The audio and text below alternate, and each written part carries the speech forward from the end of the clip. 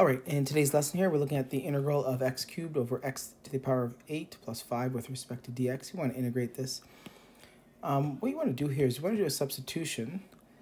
If I let t equal x to the power of 4, we have the observation that you guys remember the integral of 1 over x squared plus 1 dx. I know that's equal to the tan inverse of x. So I can, by letting t equal x to the power of 4, you kind of have that here. We can figure out how to change that 5 to a 1 shortly. Let's go ahead and make this substitution. So this becomes dt is 4x cubed dx. So therefore 1/4 dt would equal x cubed dx. So that's kind of lucky here. We've got, these line up quite nicely. So I can change this integral. This becomes the integral of, I can change the x cubed dx to 1/4. I can just pop that out front, put the dt there.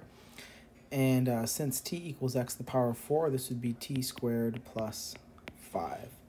So we're getting there. We want to, like we said, you want to have it look a lot like the following. Let me write it here so we can kind of reference it. I want to use this result here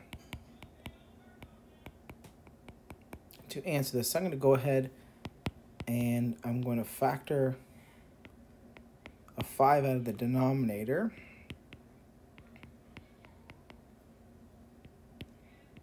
We would have to go ahead and do that.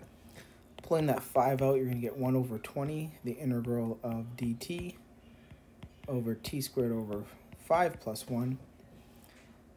So now, when I integrate this here, I'm going to do a second substitution here. Now we have this almost in the proper form. Let me just rewrite this. This will be 1 over 20 integral of dt. I'll rewrite this as t over the root of 5 squared plus 1.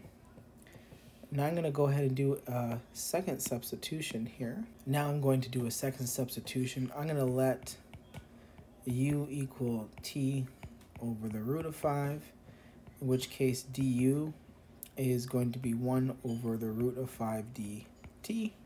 So I can rewrite that dt as root 5 du.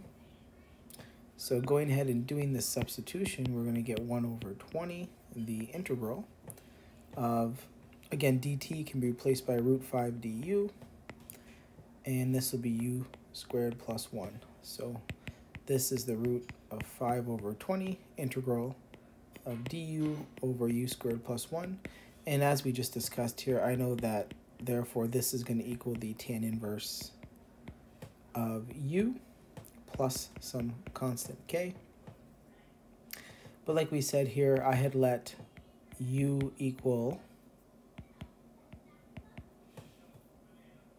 t over root 5. So this becomes t over the root of 5 plus k. And if you recall, we had done two substitutions. So in this case here, t was equal to x to the power of 4. So we end up getting our indefinite integral answer as root 5 over 20, tan inverse of x to the power of 4 over root of 5 plus some constant value k. Thank you.